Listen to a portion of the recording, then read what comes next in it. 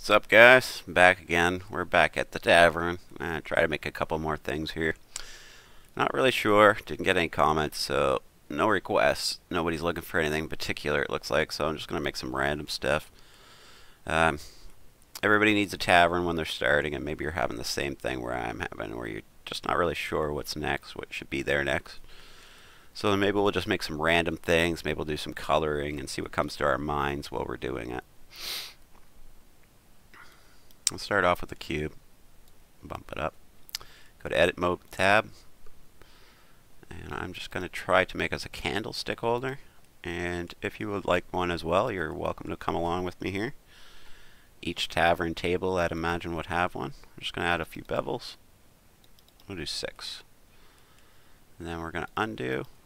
Control B again. And just do it better. Something like that. Doesn't have to be exact. You could use start with a cube, or a circle if you'd rather. I don't like to use them.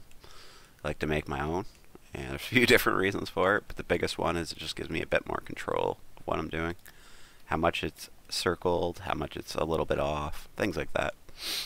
So what we'll probably do is go shrink it in a little bit, and then we're just going to grab that and drag it up like that.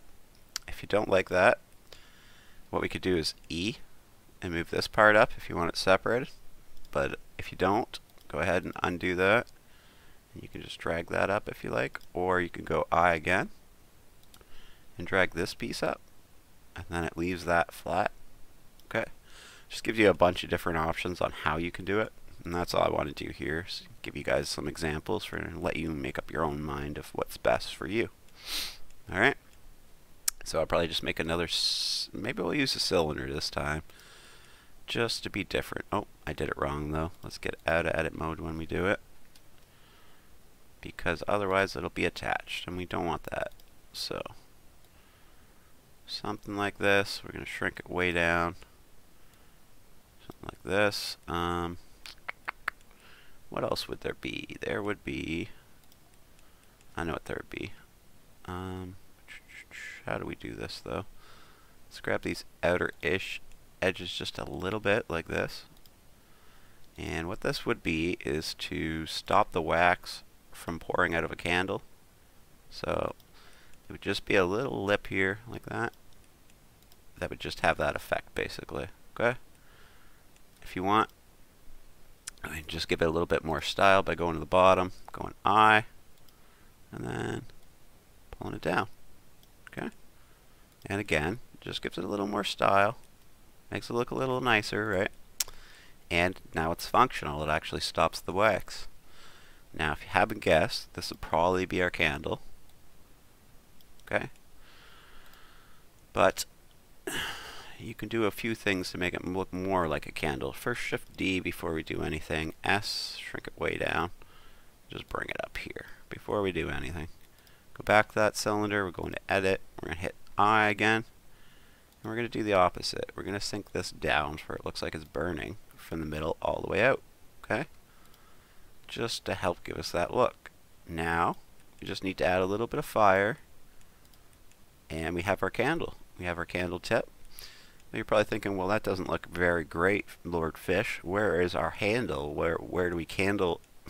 Where do we candle our candle? Where do we handle our candle from is what I wanted to say.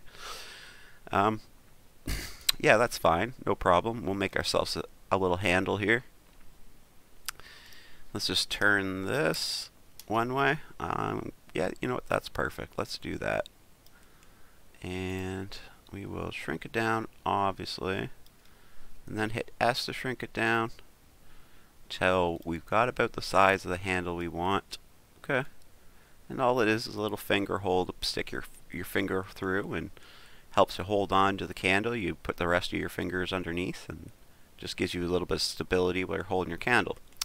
Right, Shift D this, S it down, and this again is going to depend on your sizing and all that. You find the right size for you to make it look good for what you're after. Maybe you want a big hole, maybe you want a small hole. You do you. Like I always say. Okay, so I'm happy with that.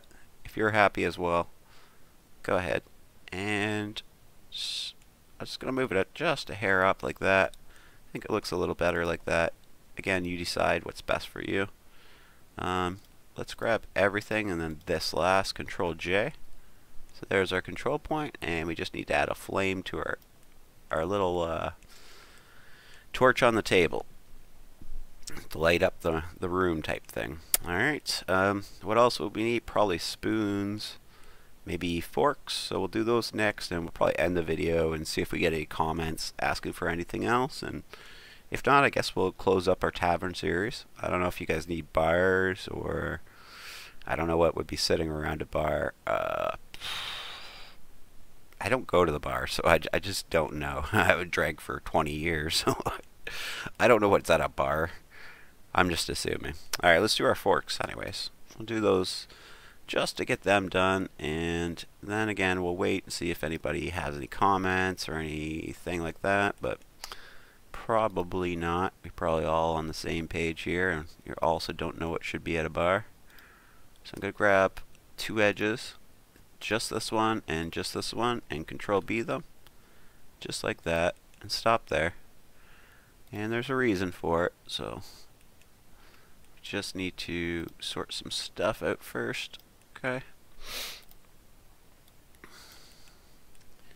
Now we need to first off grab this little face here, and we're going to move it up. Now we're going to grab these second faces, and we're going to also move them up. You know what? Actually, let's go back. That looks bad.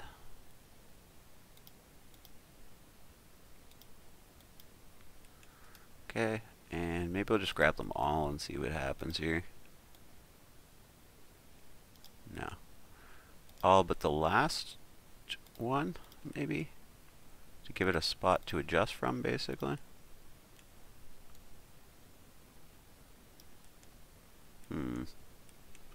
Okay, we're not going to do that. We're going to do it a different way.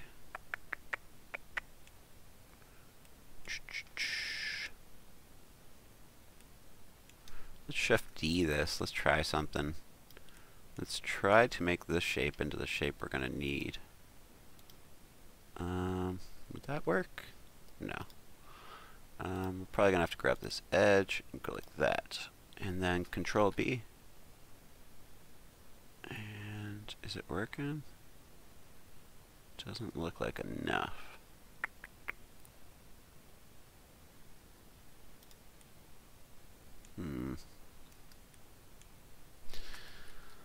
Let's do it as much as we can without wrecking it.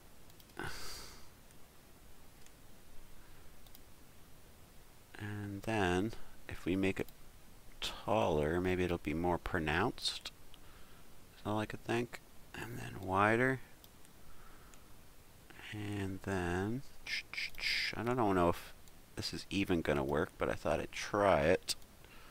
It's kind of looking like it's not going to work. Yeah, we're just not. Okay, let's try again. Let's make a cube. Sorry about this, guys, but this is part of the process. Sometimes I don't always know the answers, and I gotta kind of make it up. Today I'm having a little bit of troubles thinking. Not sure why. There's a lot of stuff going on here in Canada. I don't know if you guys heard anything about it, but I got some stuff on my mind. Some of the people I know in my life are involved in some of the problems going on in Canada, so it's a little distracting right now. But I'll do my best to get us through this, and I apologize. Let's just try this. Alright, Control B that, and that's more what I want, I guess. Something like that. So let's just do this, and let's see what happens when I run it out this way. What do we got left, guys? Is that the shape we're basically looking for?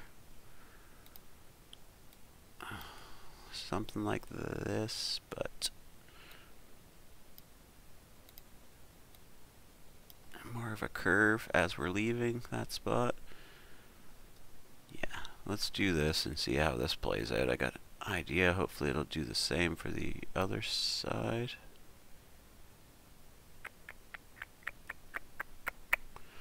Just thinking. Yeah, let's do this and see what we get. And again, I should have practiced this one. I didn't think a fork could be this hard, though, guys, to be honest. I thought, you know, zip, zap, patty, whack, it's done. But here we are. Okay, maybe grab this guy, and we'll see if we can do something here.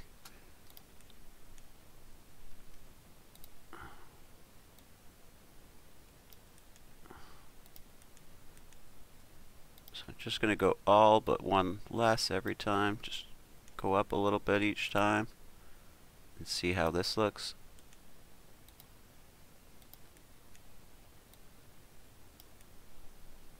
It's looking pretty sharp and pretty bad. Let's go back.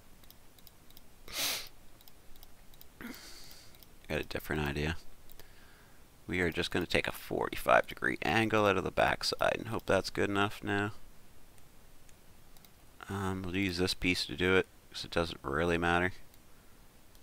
Oops. That's the wrong piece there. Let's just jack this guy on a 45. Actually, that works pretty well. Maybe less than a 45. Let's do a 35. It's a little better. Something like that. Anyways, maybe 25. Okay, that's the one I'm going to use, I think, guys. And it may not be exactly what I want, but it's going to be close enough to give us the exact look we want.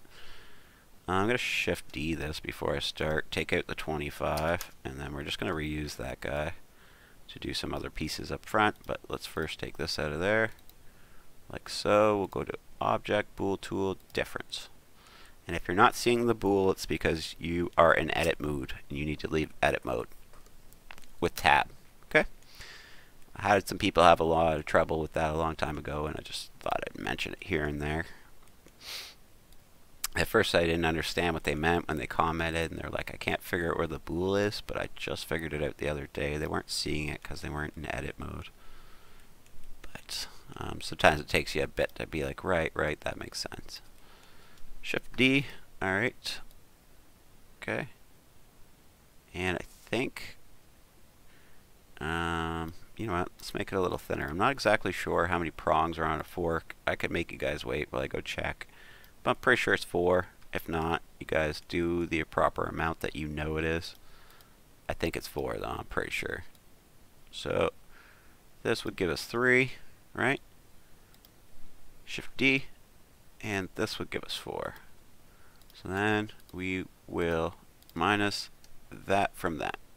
And we should have our fork shape. We finally have it. Alright, perfect. Okay, well let's Shift A. Took us a bit to get there, and I apologize for the wait, but sometimes when you're making these difficult shapes, it's going to be a little bit to get there.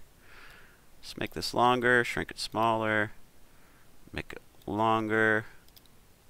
Just, oh jeez, there we go. Shrink it smaller, something like that. Move it up into place. Okay, it's a little small for what we need, so let's move it back a little bit. Let's do some manipulation of the shape. Okay, let's do, nope, there we go, a little wider like that. I think we got to be a lot skinnier though, something like this. Okay, let's move this back and let's try something here. Let's make this backside much bigger, and we'll do that by making this face fatter. Okay, just like that. Something like that. Gives the fork a little bit more shape.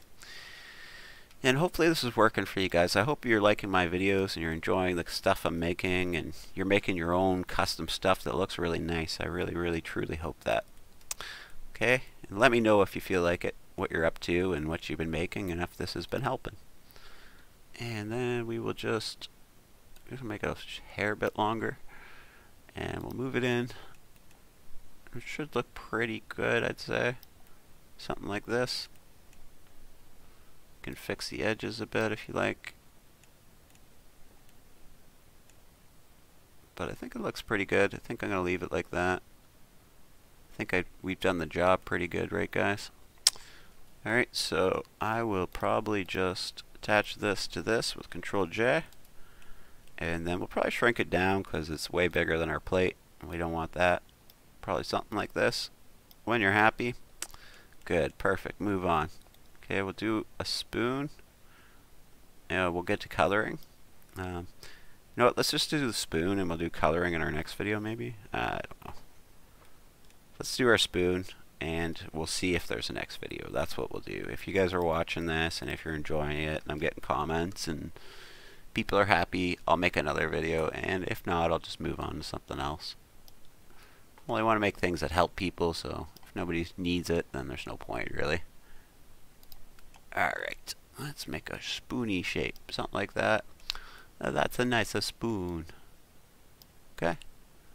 And we will move this up. And I know obviously it's a little big, but that's fine. Okay. Now maybe use your arrows to move it down a bit as you do this. Okay. Then you can push I again. And you get your spoon shape. Okay. Spoon shape. Perfect. Okay. Well, how are we going to make the bottom, you're probably thinking. Well, let's Shift D this. Okay. Let's take one of them, move it a bit up. Take the other one, move it a bit up. And we'll make this bottom one a bit bigger. Move it up a bit more like this. Okay. And then we will take one from the other. And it should give us our spoon shape on the bottom. Okay. Now obviously there's a thickness issue. It's a bit thick. I get that. Something more like this. Maybe you want to raise some of the edges. Maybe you want to do something else to make it look more like your spoon that you're imagining in your head. That's fine. This is how I'm going to do mine because I like the way it's shaped. Maybe I'll do that actually. That'll look good. Okay. So I'm going to Shift A again. And we're going to make a cube. And that spoon went a lot smoother, didn't it? You know what? That's the funniest thing too, is I thought the spoon was going to give me trouble trying to get that shape. And then the fork gave me the most trouble. Sometimes you don't know what it's going to be, right? Anyways. Shrink that down. Shrink that down. And... alright. And... almost there. Going to do the same thing, make this end a little bit thicker than the other end, and the reason being is when we round it out it'll look better, and you'll see what I mean in just one second. Let's do it now actually. Control B, round it out.